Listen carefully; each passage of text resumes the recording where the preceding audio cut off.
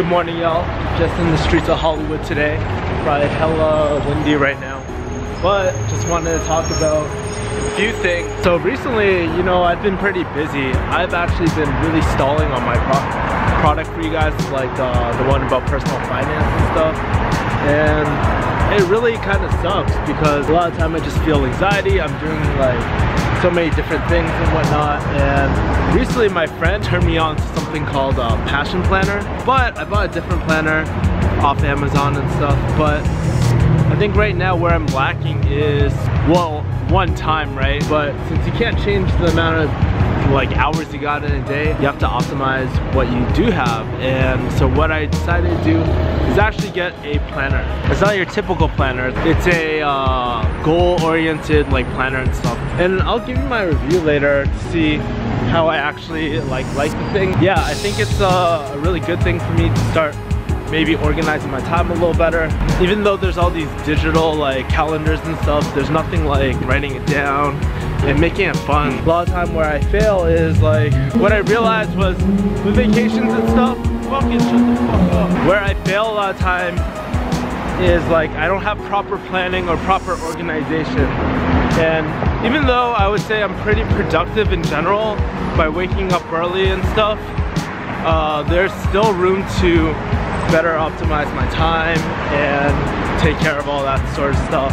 What I realized after coming back home, it's a lot of the minor details that really matter. After reading, watching a few Navy SEAL podcasts, what they all have in common is that all minor details, like making your bed, cleaning up, that stuff is already taken care of. It allows them to focus on these bigger tasks.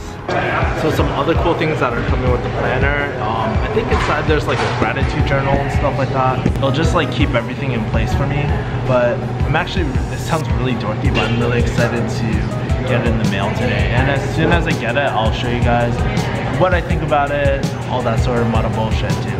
But what I'm hoping is that I can plan out my whole month and stuff and get this product rolling, you know?